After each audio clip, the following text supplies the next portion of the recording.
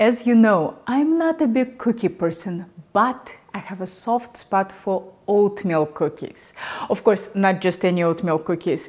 They have to be done just right, where the edges are crispy and the center is chewy. This holiday season, I decided to test a whole bunch of recipes, and surprisingly, the one that turned out to be the best is also the easiest. No mixers, no food processors, and a very forgiving technique. Seriously, you don't need any baking skills to make these cookies. The idea came from Cooks Illustrated. The brilliance of this recipe lies in browning the butter for a flavor boost and adding some oil to make a cookie that stays chewy. Most recipes that I tried tasted hard and stale on the second day. But not these cookies.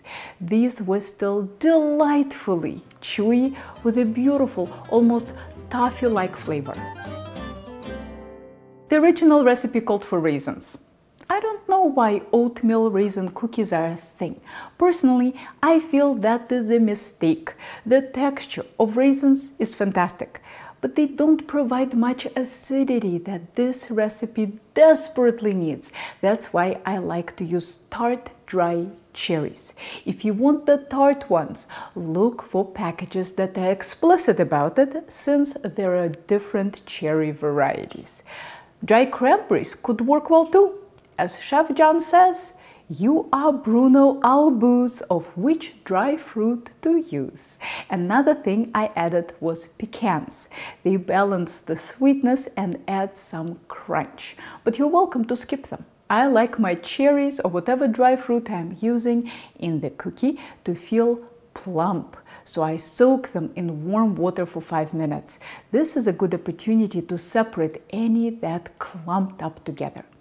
Drain the cherries and dry very well with paper towels, then set aside until you need them. Put 84 grams of unsalted butter into a small saucepan and set it over medium heat.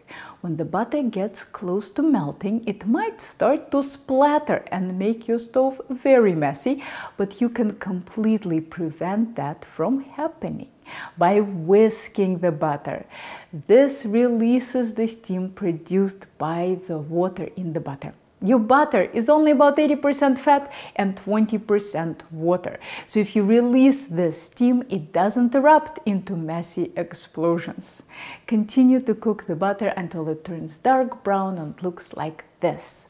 Proceed to the next step in the recipe immediately while the butter is hot. Put a quarter teaspoon of cinnamon into a large heat-proof bowl like metal or glass.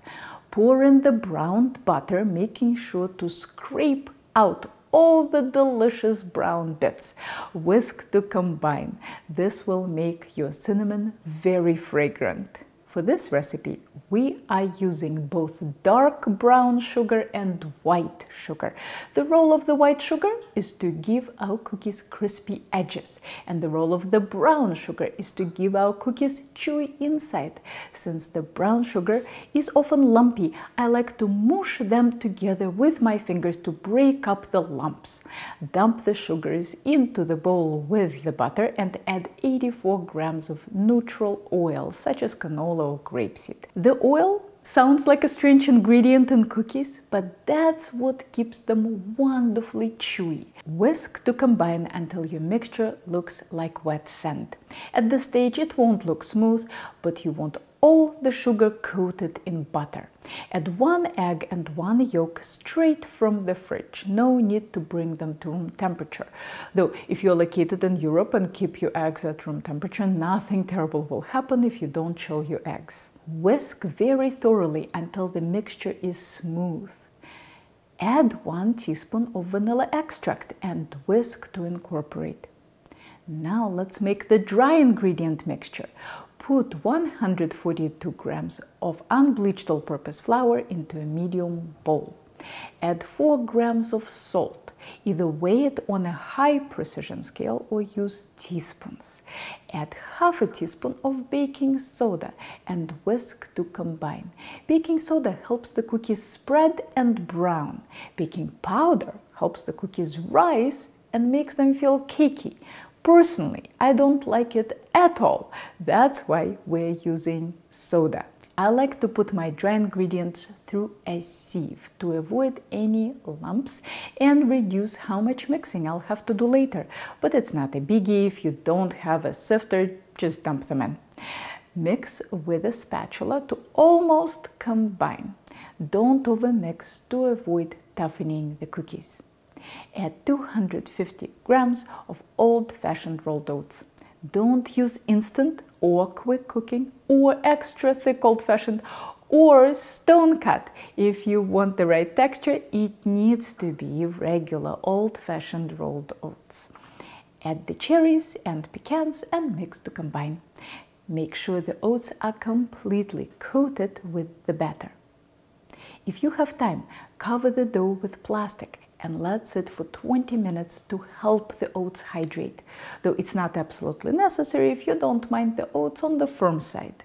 While the dough is resting, preheat your oven to 375 degrees with the rack in the middle. Portion out the dough into 45-gram pieces and place on parchment-covered baking sheets. This recipe produces about 20 cookies. One standard half sheet fits 8.